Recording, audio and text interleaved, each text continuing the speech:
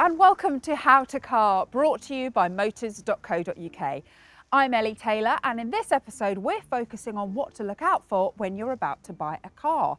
When you're at the dealership or about to view the vehicle for the first time, what red flags should we be looking out for? Does the car have an actual red flag on it? For me, that would probably be a bonus because I'm very basic. So you've found the car you want and someone's selling it for the right price. Nice, good job. Let's go and see that bad boy in person. The bad boy I'm referring to is the car, not the seller. Don't call them a bad boy. I say that from bitter experience. Here's the How to Car checklist of things to check. That's why we called it a checklist. First things first, unless you're buying from a very reputable seller, don't part with any money until you've actually seen the car. Seen it, touched it, smelt it, but at the very least, seen it in person.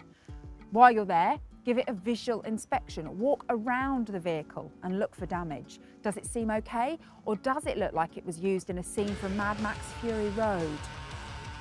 Paintwork. Is it all even across the car? If not, it may have been in an accident or on mid-noughties television show Pimp My Ride, which in my mind is worse. The core electrics. Do the lights work around the vehicle? I hope so. Do any warning lights come up on the dashboard when you turn on the ignition? I hope not. Missing or damaged items. Is there a spare wheel? No. Have they drawn a picture of a wheel and put that in there instead? They have. Awful. How it sounds. Any abnormal noises when the engine starts? What about when you brake? Anything weird coming from the boot, like a because that could be a ghost, and getting rid of that will cost you. Now, the car's history. Using the registration plate, you can check every sordid thing the car has ever been up to. It's really quite exciting. I'd like to be able to do that with neighbours, friends and family. You can find out if it's ever been stolen or written off, or whether it's ever been recalled, and its MOT history. Plus, using the vehicle's manual, usually found in the glove box, should give you an indication of the service history. All that said, we're not all car experts, and you might want an expert opinion. Companies like the RAC offer full vehicle inspections, which can help identify any hidden problems you may not be aware of, saving you costly repairs. Much like marriage, when you're buying a car, it's best to try before you buy. Hang on, did I say marriage?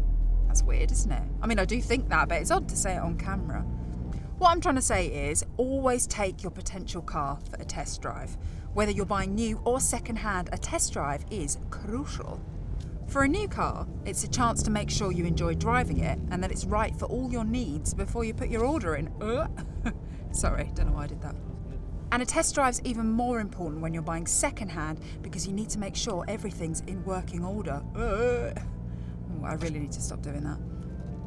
So that's it. That's what to look for. Plus, you know that you like the actual look of it. There's no point spending your savings on something that looks like a horse with wheels, is there? Now we're going to focus on what to ask and how to get your car for the right price. I am so excited. I may have weed a little bit. Jokes, but seriously, where are the loos?